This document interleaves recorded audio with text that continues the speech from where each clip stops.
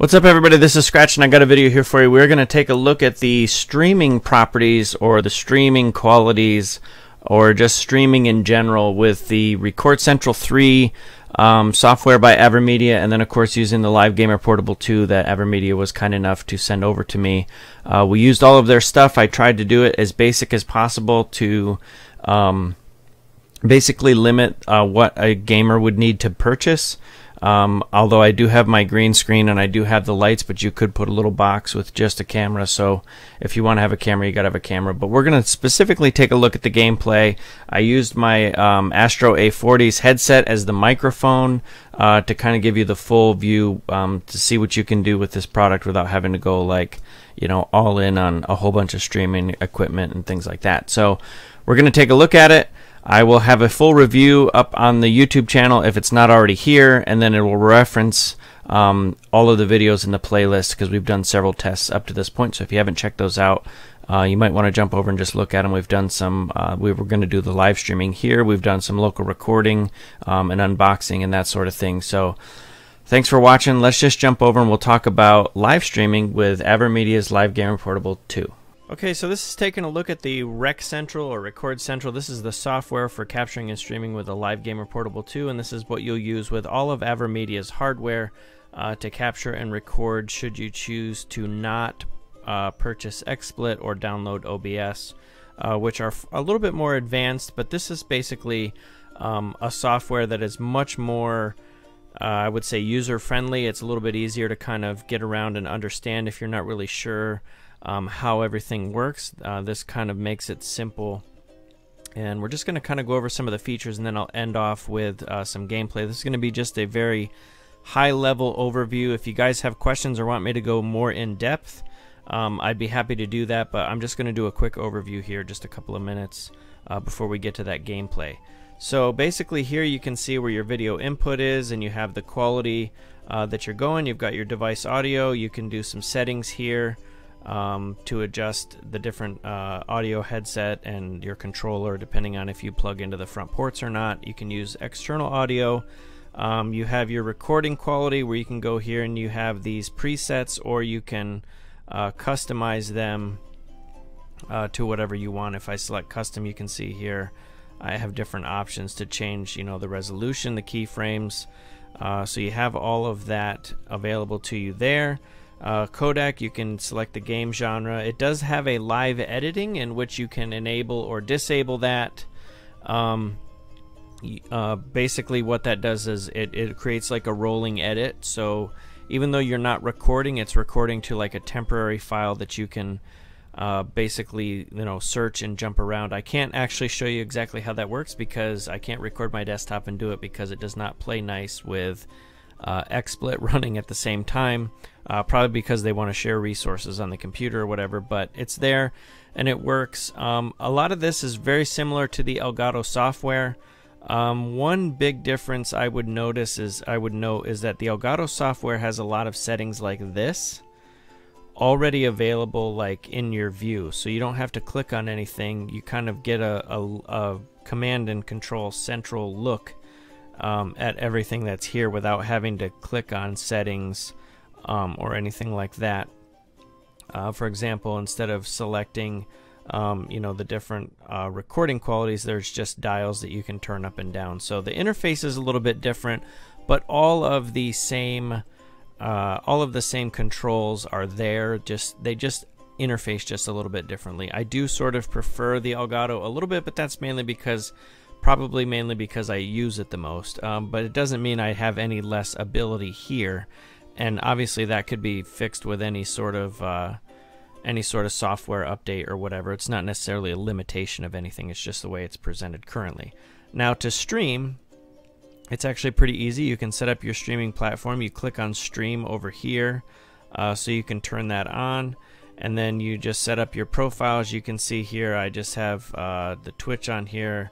If I wanted to add one, oops, we'll cancel that out, and I want to quit that. If I wanted to add one, I can go here and you can see all of these are available here, so you have everything you need to stream depending on what platform you're using, and then you can set your settings here. Most places are going to be like a 3 megabytes per second.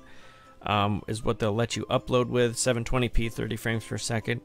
If you start going higher than that, you can have quality problems on the stream end, even though it's a really high quality for say saving it. Like on a record quality, I might record at say 30.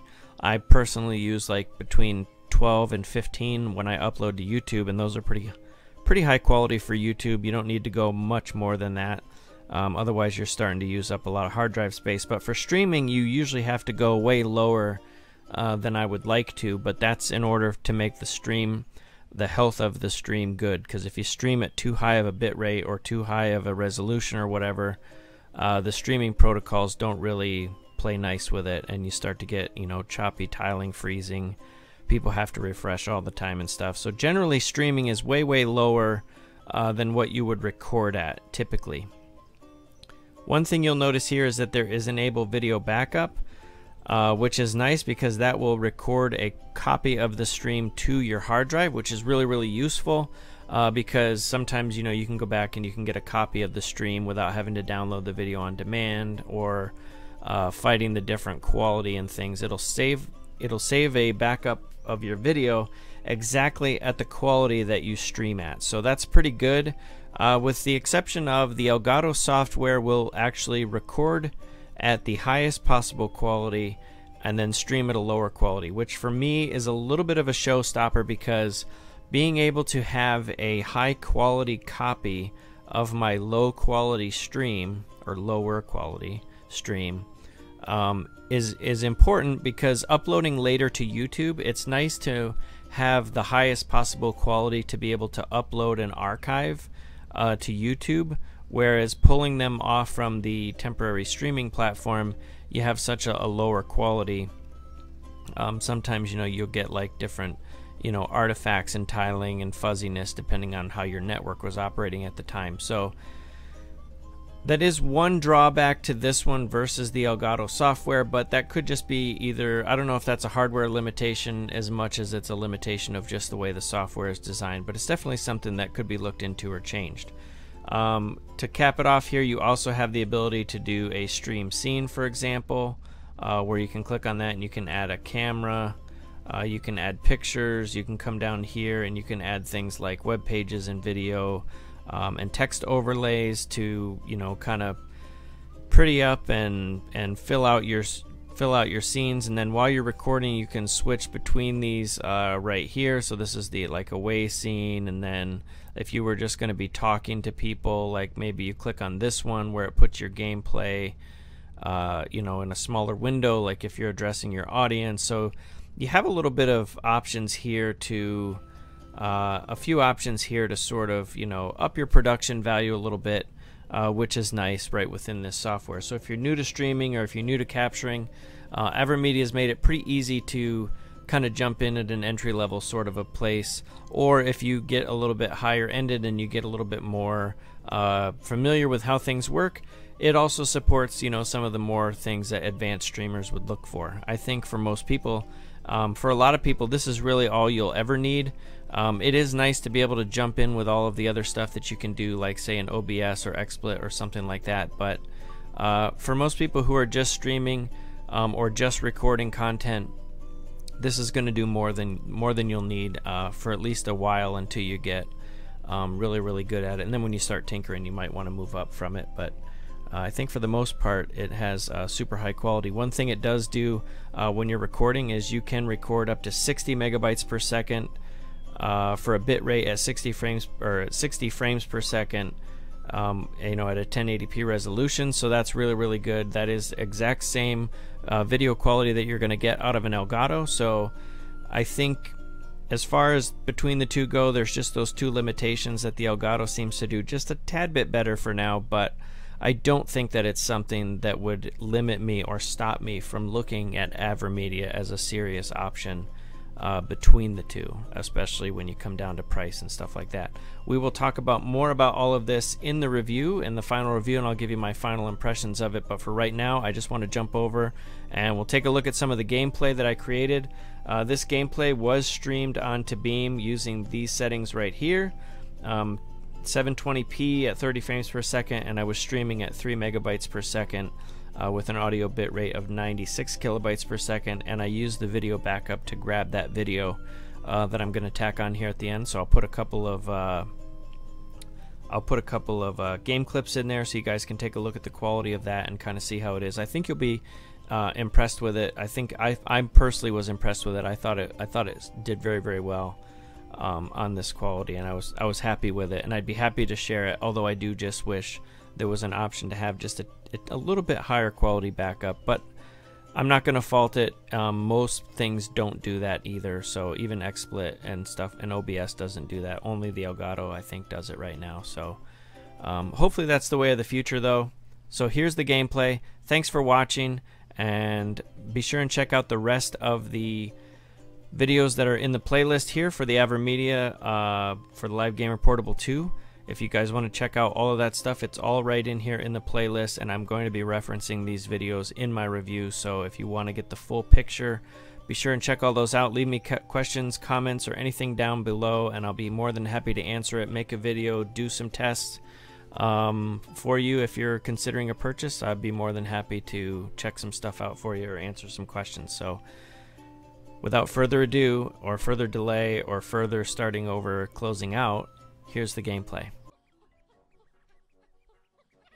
See, I have a real depth perception problem here, and I don't think I'm going to catch him now.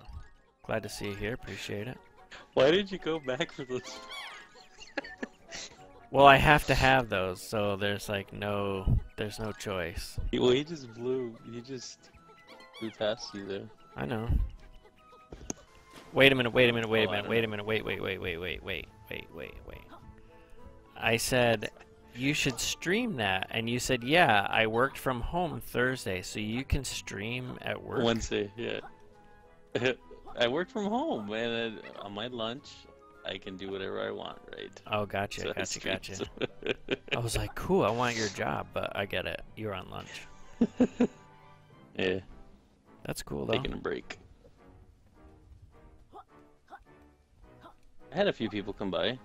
Yeah, it was like... Oh, yeah, I remember that. early. I hope no one from work is watching. I didn't realize you got, like, a 4-hour lunch break. I'm just kidding. That's not true. That's not true, people at his work. I'm only kidding. I'm just gonna get fired already. Penguin quit Outlast 2 in 10 minutes? Wow. Is it that scary? Should I try it? I should try it. Did a review about it, and he has this nice clip. Oh, look! It's me, the amazing health extender. Awesome! I just got a health extension.